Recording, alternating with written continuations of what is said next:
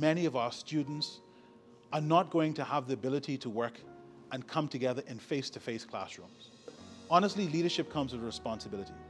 And our leadership position really is one that we take very seriously, and we are elated to be able to connect those who are unable under normal circumstances to be able to have e-learning and to be able to connect to the internet, to do so in these very powerful ways that we're going to be announcing. The work that we do is really focused on making sure that all those underprivileged have an opportunity to have access to education.